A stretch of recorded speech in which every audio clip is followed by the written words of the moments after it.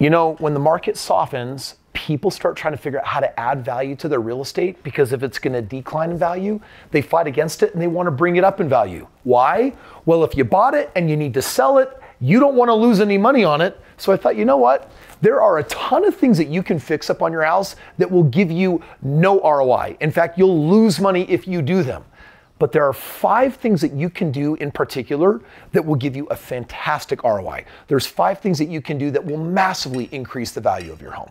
One shot, now the future is yours. Go! So I'm doing a little addition on my house right now, like a little 25,000 square foot addition. And you better believe that this will cause the value of my home to go up millions of dollars in value. But you know what? Even when building a home, there are some things that will massively increase the value, and there's some things that will actually drop the value.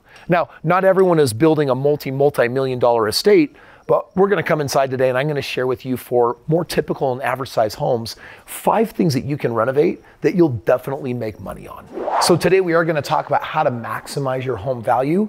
And maybe you're just trying to figure out how to make your home worth $20,000 or $50,000 or $100,000 more. Or maybe you're trying to figure out how to invest in the game of real estate and make a lot of money the way I do.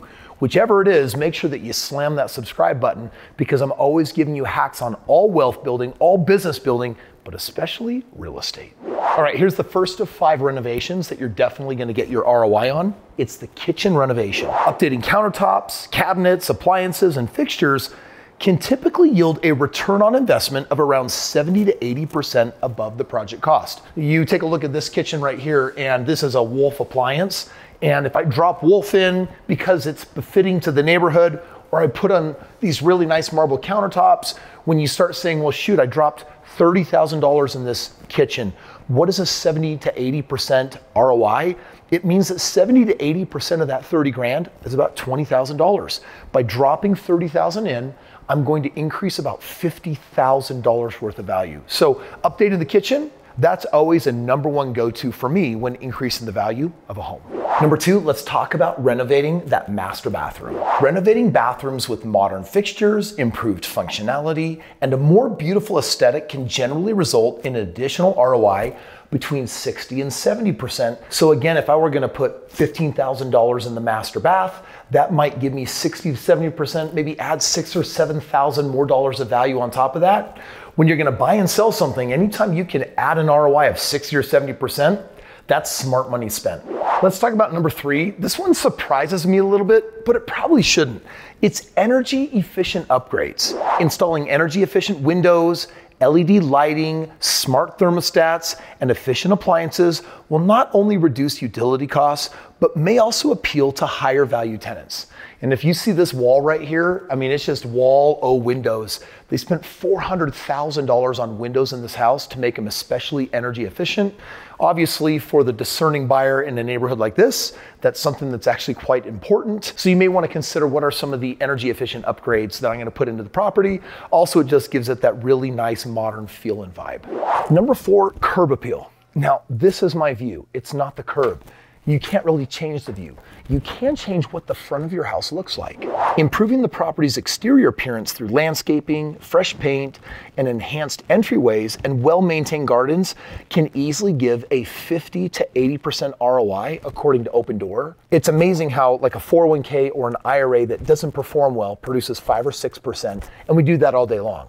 In real estate, you'll notice that I'm pointing out the things where ROI is somewhere at least between 50 and 80%, which means all in all, I might put $30,000 or $40,000 into the house, but I might be increasing its value by a total of $60,000, $70,000, or $80,000. The 5th upgrade that we're gonna talk about today, it's flooring upgrades. That actually made the top 5. Ripping out old carpet and replacing it with hardwood, laminate, or tile has one of the best ROIs of any home renovation. HomeLight says that this is gonna land you somewhere between 70 to 80% ROI. Now, those are the 5 things that will definitely make the deepest and most impact. And I think it's important because there's a lot of people that will actually put money into the home for their own needs, but it's actually not appropriate to the neighborhood. Let me give you this #1 hack that helped me make a ton of money in real estate. Have you ever heard the term overbuild? or over renovate.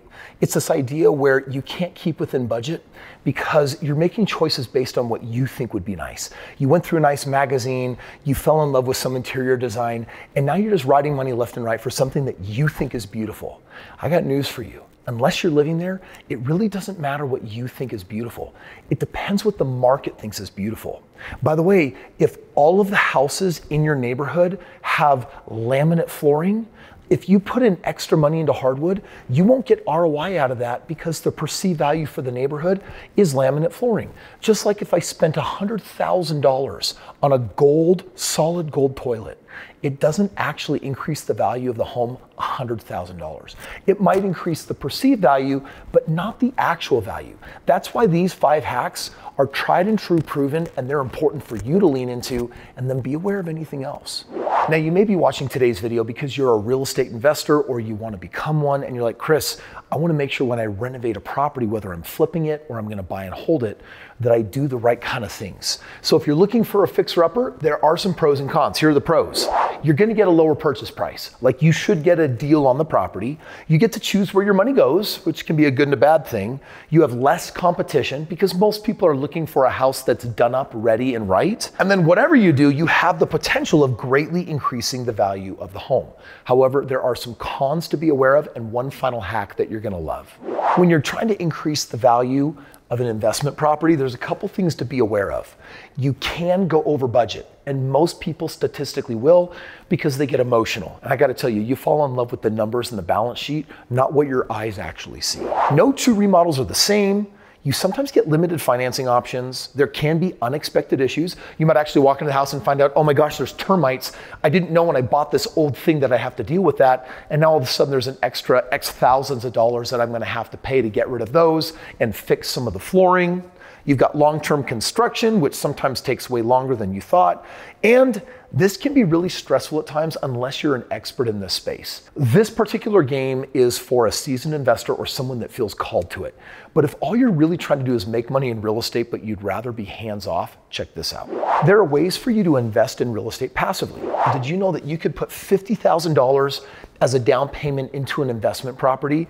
And if you find one that performs at 25% annual ROI, 20 years later, that compounds into $4.3 million, comprising of a portfolio of probably dozens of homes. This is something I help people do all the time. In other words, there's the easy way and there's the hard way. Some people love the hard way. They're like, no, I need to swing a hammer to feel good. I need to drive to Lowe's and Home Depot and pick stuff up. I need to vet tenants. Or there's the done-for-you approach. And I got news for you. There's always a game in real estate where you can be totally hands-off. In fact, if you've got money sitting in a 401k, an IRA, equity in a home, or savings, and you've thought, I want to become a real estate investor, definitely click the link below. Learn about partnering up with me. I'm going to take my $2 billion track record, and together I'll do 100% of the work. We'll split the profits equally.